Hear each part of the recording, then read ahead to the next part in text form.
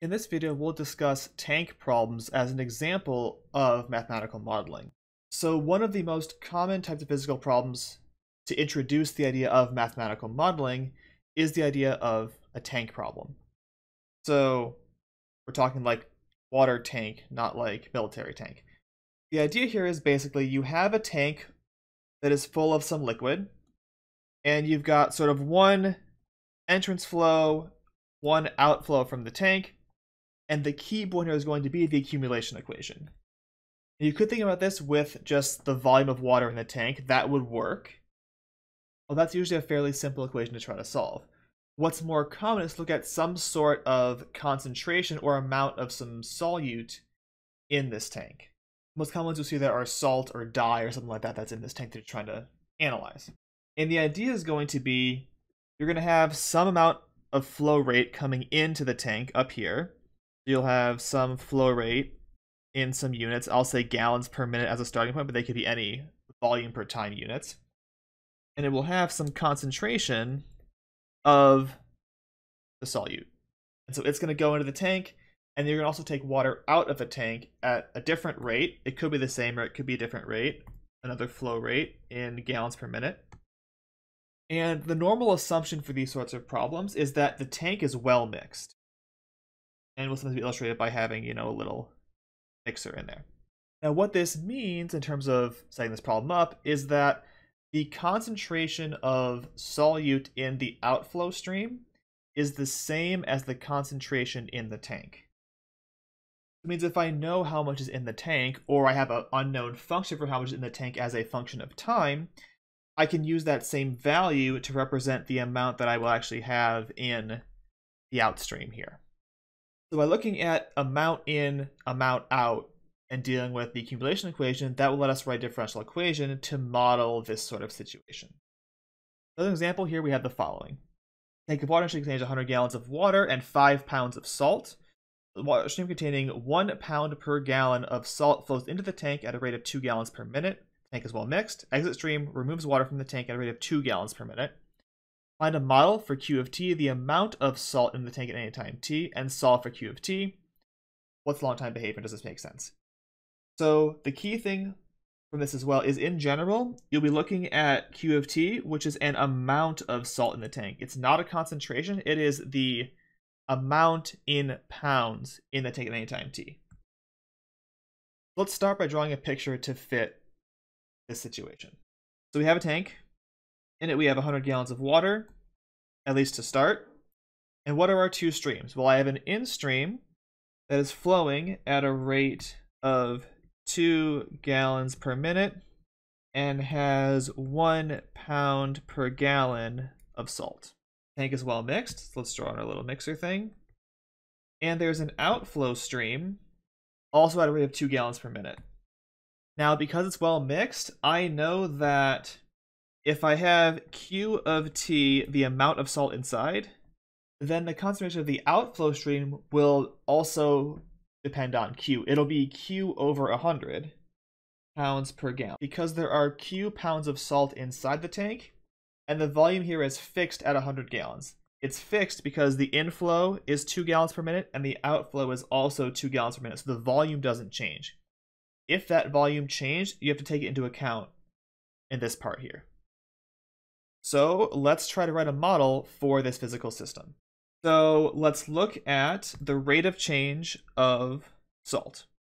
So dq dt, how does dq dt change? Well, it changes based on the inflow and then minus the outflow. And keep in mind the units here. The units here should all be in pounds per minute because we're looking at a rate of change of Q, which is in pounds. So we're looking, everything should be in pounds per minute here. So how fast does salt enter the tank? Well, it enters via a flow rate of 2 gallons per minute multiplied by a concentration of 1 pound per gallon, which multiplied tells me that 2 pounds per minute of salt are entering this tank. For the outflow, I have a flow rate of 2 gallons per minute, same as before, but now my concentration depends on Q, and it's Q over 100 pounds per gallon. So that gives me an outflow of salt of basically Q over 50 pounds per minute. So I can write my differential equation then as dq dt is 2 for the 2 pounds per minute on the inflow minus Q over 50. Now what is my initial condition here? Well, I'm told that I start with 5 pounds of salt, so my Q at 0 is 5. And now we can try to solve this differential equation. So let's rewrite this as a first order linear equation by moving the Q over 50 to the other side. I end up with Q prime plus Q over 50 equals 2. I can then use the method of integrating factors to find the solution. So the integrating factor here, mu of t, will be e to the t over 50, because my coefficient here is a 1 over 50. Integrate that to t over 50 and put the exponential. I will then have e to the t over 50 q prime plus 1 over 50 e to the t over 50 q equals 2 e to the t over 50. This side is a product rule derivative. So when I integrate both sides, I will get this being e to the t over 50 times q equals the integral of 2 e to the t over 50, which is going to be 100.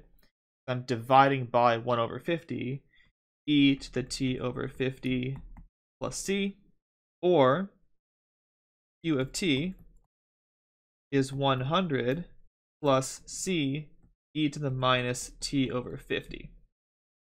I'd actually solve this out. I want to figure out the value of c that I need, and I know that q of 0 should be 5, and q of 0 is 100 plus c, which tells me that c is negative 95. So as a final answer here, q of t is 100 minus 95 e to the minus t over 50. Now what does this tell me? Let's go back to the question. The question asks for the long time behavior of q, and does this make sense? If I go to my solution, we see that as t gets really big, this here is going to go away. Right, it's going to be e to the minus t over 50. That's going to vanish because this is going to go to 0, because that's what happens when t gets big. So the end result here is 100. Does a long time behavior of 100 make sense? Well, if we go back to the actual problem statement, it kind of does make sense, because our inflow rate here has a concentration of 1 pound per gallon. If you think in long enough time, if you keep pumping this in, the inner concentration should also go to 1 pound per gallon, because you just keep putting in water at that concentration into the tank.